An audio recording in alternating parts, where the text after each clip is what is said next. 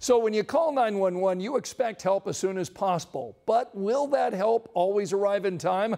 Tonight, our Dustin Grove explains why many of our small towns in our state are now sounding the alarm for firefighters and funding. Near historic Nashville, Indiana, an artists' colony and tourist town where time stands still, Mike Morris's mission is to beat the clock. As I was typing your response, we got a call. We're on the way to a medical emergency. He's a firefighting veteran. Ready? Yep. I'm old. I'm 71 years old. So, you know, I shouldn't be doing this. He's still volunteering, he says, because too few others are. I'm the only one available during the day. Morris is chief of the Southern Brown County Volunteer Fire Department. A lot of times one guy will roll on a truck. That is not the way it should be. To cover half the county, it's rural, but it includes half of the massive Brown County State Park, one of Indiana's most popular spots to hike, bike, and camp. If you get hurt down here, geez, I really hope you get hurt on a weekend. We've got a lot of guys that can respond.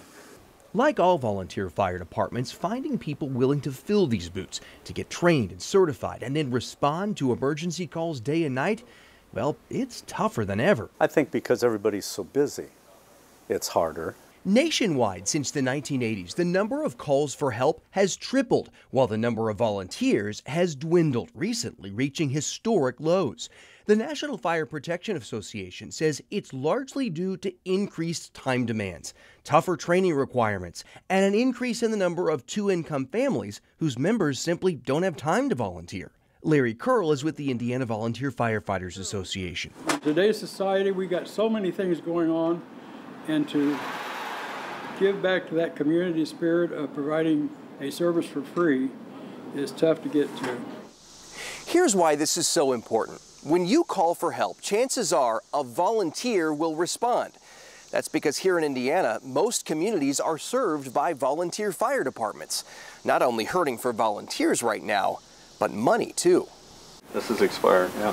Some volunteers are wearing expired gear or no gear at all. When I came on the department, I had 3 guys that show up at a fire, didn't even have boots to wear. They'd be in their work tennis shoes. Help did come this year when lawmakers approved $10 million in first-of-its-kind grant money to buy life-saving equipment for the 66 poorest fire departments across the state, and those with the oldest equipment.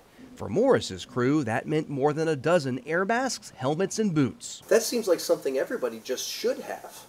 Everybody should have. A lot of people don't have. And more help came this summer when the state announced plans to add 15 regional training centers across Indiana to make it more convenient to be a volunteer.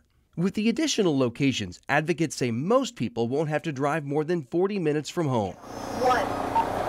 The hope now is for more men and women to be as motivated as Mike Morris to wear these boots so he can someday retire his. I enjoy helping people, and to see what this department can do in this community is very heartwarming, very rewarding, and it's worthwhile.